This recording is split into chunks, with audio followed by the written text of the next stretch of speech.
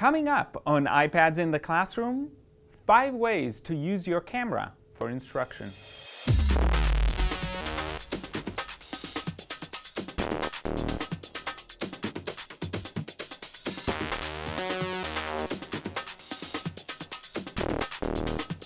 Hi, my name is Guy Trainin and this is iPads in the Classroom from TechEdge, and today I want to talk about a few ways you can really use the camera in the iPad for instruction. And the first thing that I want to say is that despite all the changes and all the differences between the different generations of iPads, the biggest move was, for me at least, from iPad 1 to iPad 2 when they added the camera. Ever since then, small changes really helped, but the big difference was the addition of a camera, and I want to talk about a few ways that using the cameras really changed the way I teach, from simple things to complicated things.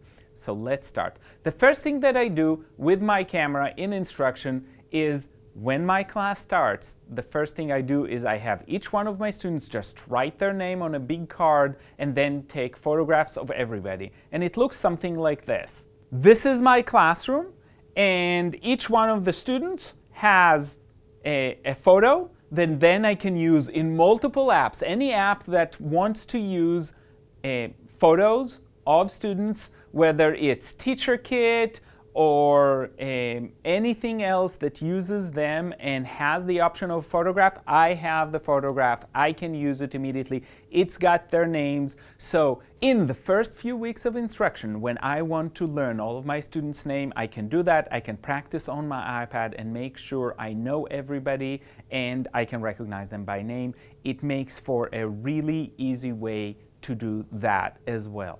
So that's one way to use the iPad, and again, it will transfer to any of the apps that use student faces with a gradebook or anything like that. A great use right there.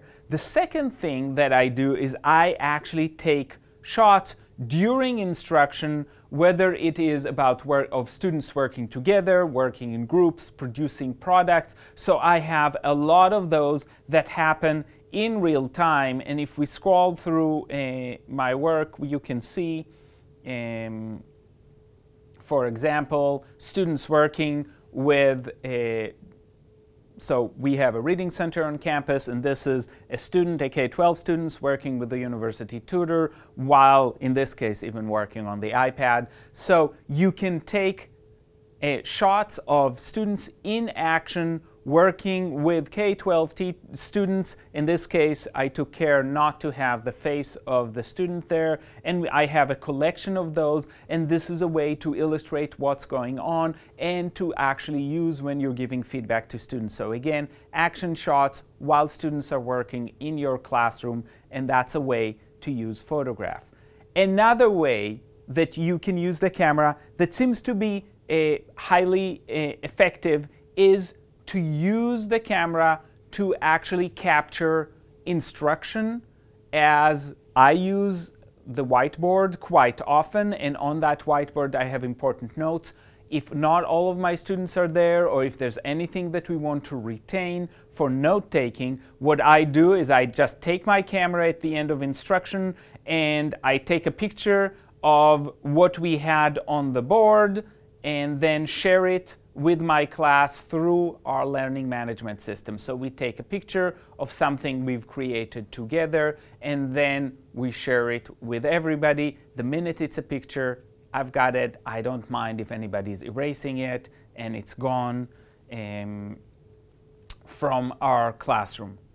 The last thing that I want to talk about by just using the camera straight is, of course, capturing student products. So if just a few weeks ago we've had students sit in class and design what would be their ultimate classroom and what would they put in it, and instead of just keeping all the paper, what I've done is I've taken my camera and I've preserved all of their products, so you can see these are their designs of what their classroom would look like. This is work they've done in groups. There's an explanation that goes with it, but this is a quick way to capture the information, and now I have evidence of learning right there. I can add audio to it with an explanation, or text with it with an explanation. But again, just the idea of having this preserved is very easy to do with the camera.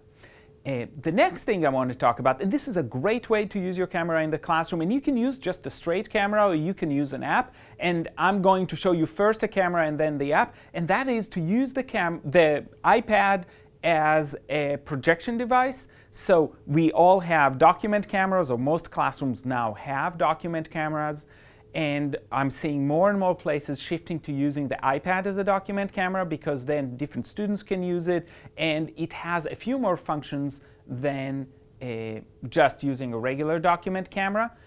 First of all, you don't need a computer, and now with a connection, either a hardwire connection or a connection through an Apple TV, you can do this wirelessly as well. You just open your camera, and if there's a document under it, you will immediately be able to project it. So if you connect it through a wire, through the end of your iPad, or especially through Apple TVs, you can just project it immediately.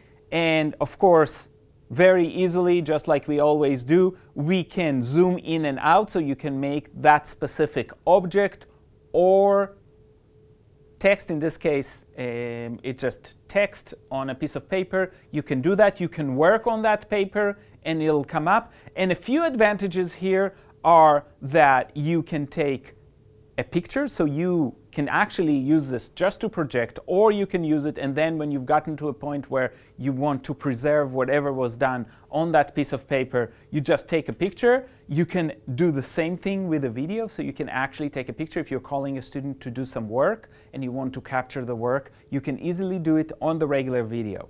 Now, on top of that, with a simple app, for example, Stage by Belkin is a great little app. It does the same thing we just showed, but it has a few more features that make it actually better than any document camera we usually use. And that is the ability to annotate on top. So I've got the same kind of document right under, right? And I can still go in and out. But now, instead of writing on the paper, I can actually use the iPad to draw. So I've got here different colors, and I can use the black, and then I've got different kinds of pencil, and I want something a little bit thinner, and then I can underline, or I can do some work in math, right?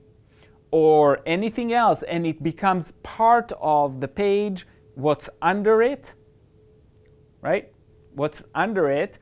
And if I want to preserve it, I can just take a picture, and now it will merge both of them together to one picture. So the overlay that was done right on the iPad and the page that is behind it become one as one document. And you can see that you can actually use multiple features here. You can add text and bring up pictures and all of that. But the bottom line is the camera or a simple app like that turns your iPad into an excellent instructional device.